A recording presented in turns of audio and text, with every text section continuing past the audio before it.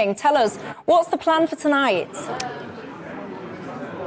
Good evening, Michelle. Yes, we're here in Manchester. We've been setting up all day, and as you can probably see behind me and maybe even hear, the audience has started to arrive. We're in the final throngs of preparation. I've just been inside the really quite impressive auditorium-like area that we have been preparing all day. Looking forward to Alistair's interviews one-on-one with these candidates, but also, of course, the crucial questions from the members that we will be hearing as well, all starting in less than an hour exclusively on GB News. It's important to note the stage of the contest in which we are now sat. It's just a couple of weeks until we hear who becomes our next Prime Minister. Really the final hurdles of this race. Given that we know next week we're expecting a postal strike as well, Conservative members are encouraged to get their ballots in quickly, potentially this weekend. And that could mean something very significant for this race. This could be the last big opportunity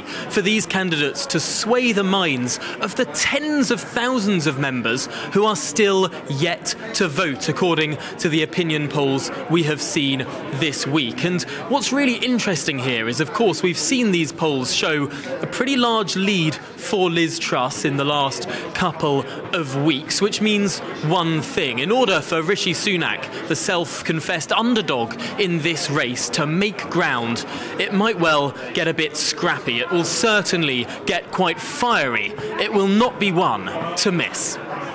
Will not be missing it.